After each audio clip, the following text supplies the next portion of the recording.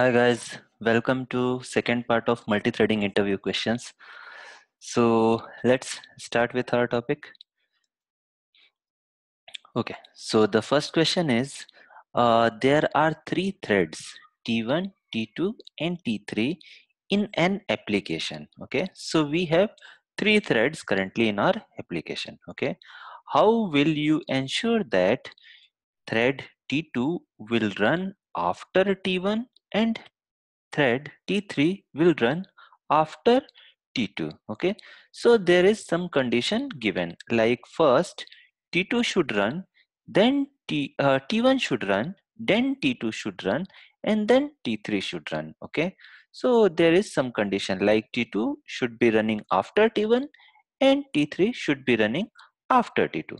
So how we can achieve this scenario? Okay, so that is our question first of all. Okay, so you guys think about how you can achieve this scenario, okay, and pause the video.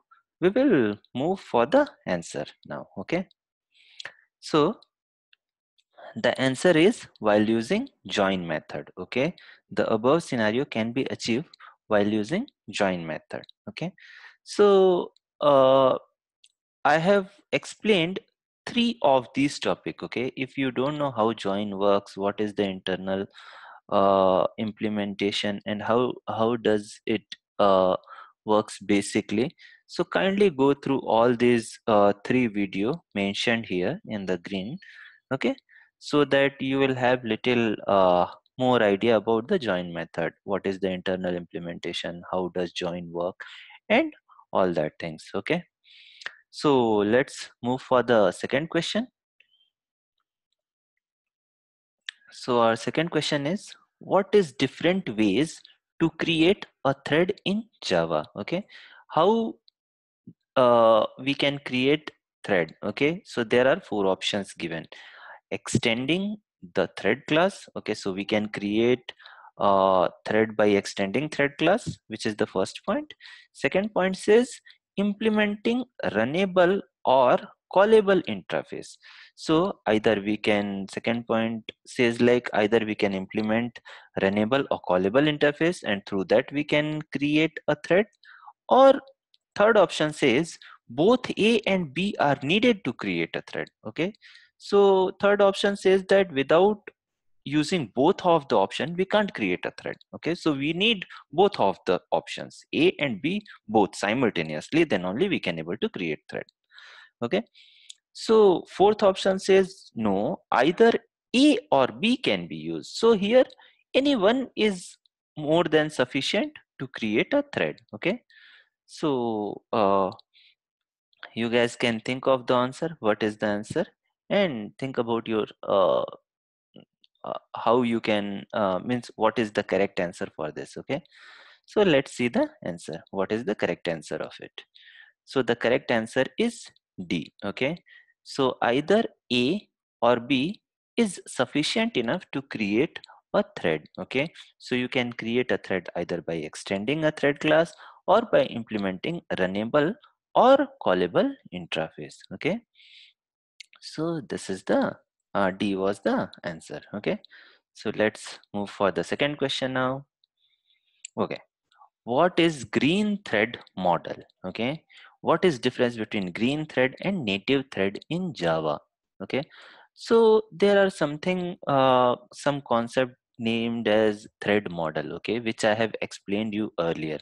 Okay, so if you would have seen that video, you will get to know what is this green thread and native thread model. Okay, so let's see the answer. What is the answer for this question? So thread model is specify the creation of management. Okay, so here I have not given the proper answer. Actually, if you want to see the proper answer, you can go through the below uh, video. Okay, so this is the video, green thread and native thread model. You can go through it and you will get proper description about this question. Okay, so basically thread model is something how threads are created and managed. Okay, so that's what I'm trying to tell here in the answer. So these are the different ways of creation and management of the thread. Okay, how which library is used to create green thread, which library is used to create native thread, and how JVM try to manages this threads. So this is a proper description or proper explanation is given in the this topic, green thread and native thread model, okay, which is the part third of multi-threading in Java, which I have provided already. Okay, so kindly go through that video and you will have proper information about this green thread and native thread. Okay, so let's move for the second question now. Okay, so what are the different states of thread life cycle? Okay, so there are four option again is given, and if you don't know what are the information, what are the states, if you have any confusion, kindly go through this video. I have explained there are six proper state which is enum of a thread class, and there is one fundamental state we always say as a running.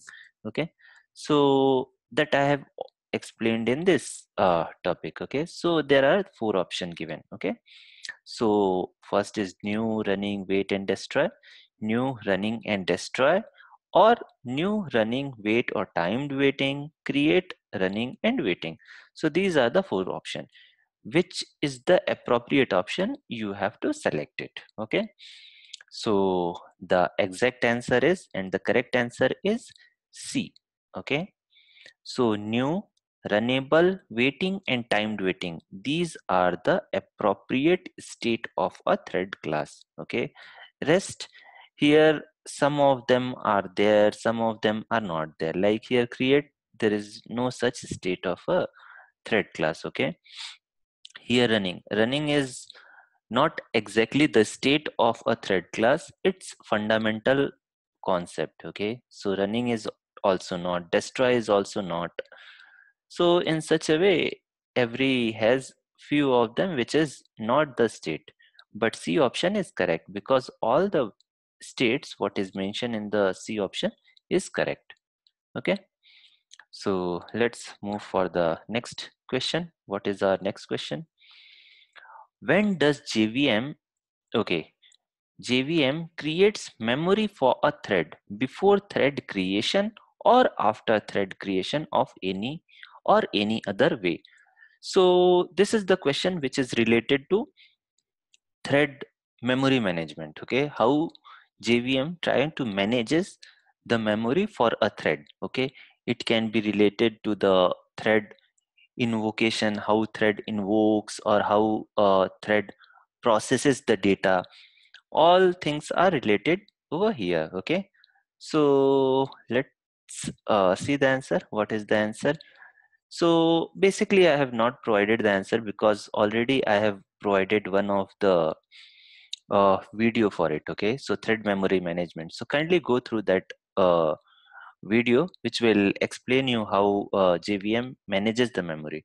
We know that JVM creates stack for each thread. Okay, stacks for thread to manages their memory. But how it works, I have explained properly in this video. Okay, so kindly go through this multi-threading part 4 video, which is thread memory management. You will have clear idea about that.